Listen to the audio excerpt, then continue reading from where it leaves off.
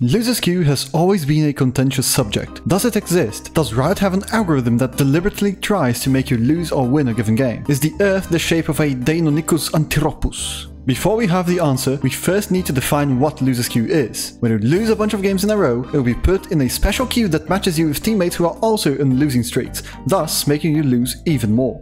Why would Riot do such a thing? Well, beats me.